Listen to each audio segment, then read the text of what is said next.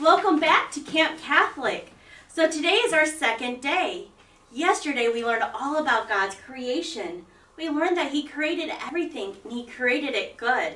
And that He gave us the responsibility to take care of His creation. Today we're going to learn that God has asked us to help Him share His light and His saving message. Have you ever been without the lights before? Yeah. One time, we lost power. This makes me think of when we lost power many years ago. We couldn't see anything. We didn't know what to do without the lights.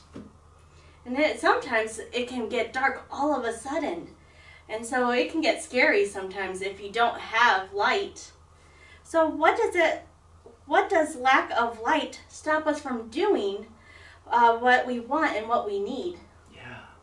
Without the light, I can't do my homework. I can't read anything, and it gets cold really quick. It does. And sometimes we can't even find our way back to where we need to go. You're right.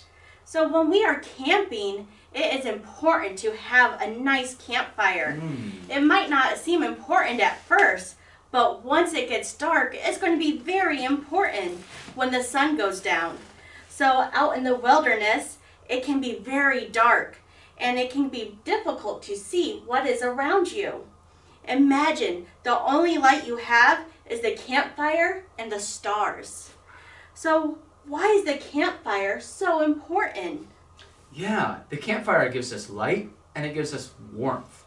It enables us to cook our food, to stay warm, and it brings comfort. What can happen if our campfire goes out? Without our campfire, we're going to get cold. We could freeze. We might not be able to cook our dinner, and we wouldn't be able to see anything, let alone each other. Exactly. So today we're going to learn the importance of light and how we can have the light in our lives. We are very dependent on the light, and both physically and spiritually, to survive.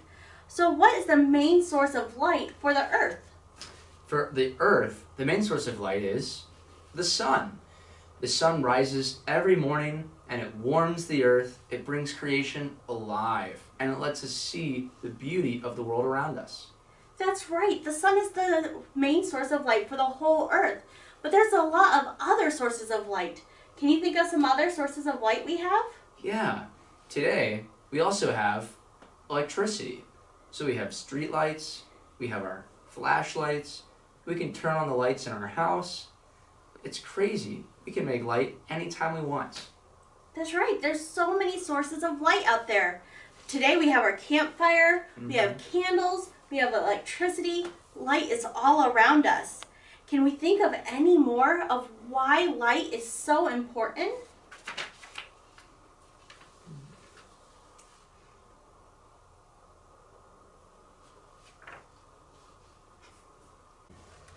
Well, when I think of all the plants, they need the sunlight in order to grow.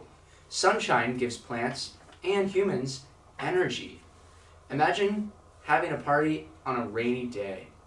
There's just something kind of sad. But when the sunshine is out, we're happy, we're full of life.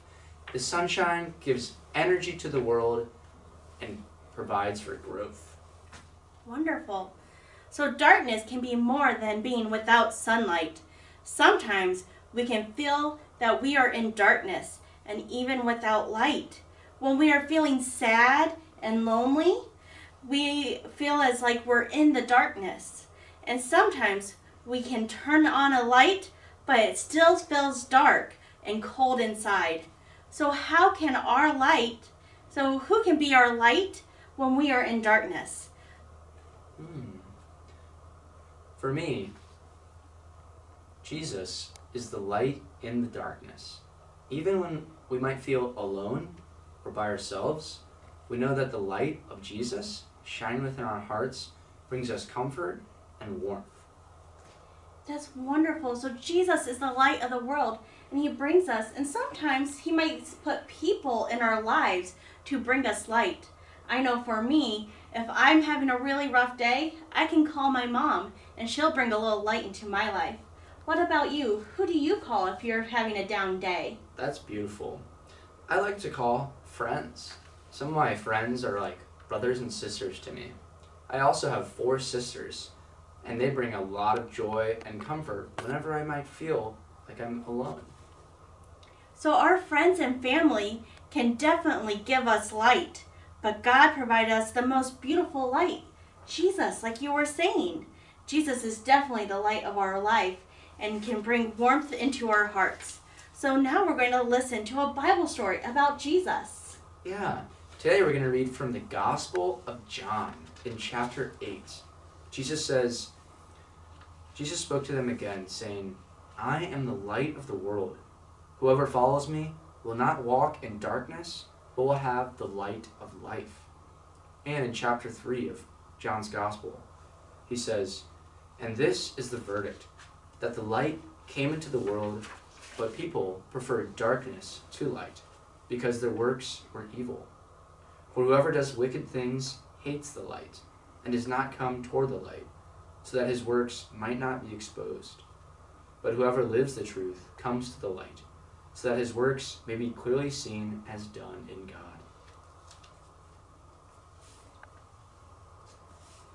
So if we have faith and we believe in Jesus and all that Jesus teaches us, we are filled with light and darkness is pushed away.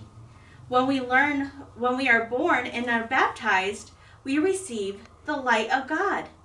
This means that we carry Jesus in our hearts.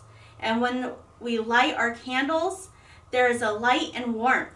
And when we light 2 candles, there's even more light and warmth.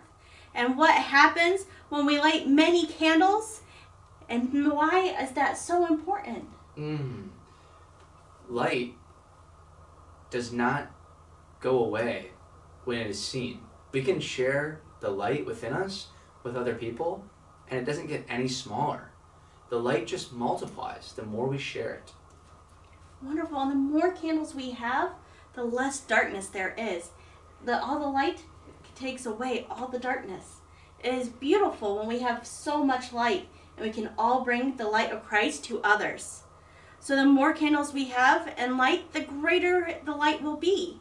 And when we share the good news about Jesus within our soul and our hearts, and the light of Christ shines even brighter, and we bring light to the whole world.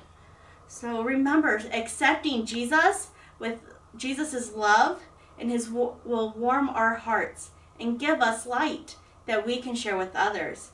By passing the light of Jesus throughout the whole world, we are warming the world with God's love. So let us end our time today with our camp shout out. So if you guys are at home, feel free to join along. All right. Yeah, here we go. Let's stand up. All right, here we go. Hey, hey, what do you say? We are feeling great today. Hey, hey, what do you know? We're a part of God's creation. Hey, hey, what's the news? This world is made for me and you. Hey, hey, tell me more. Give thanks for God's creation. Have fun, guys, and we'll see you later. We'll see you later. Have fun today.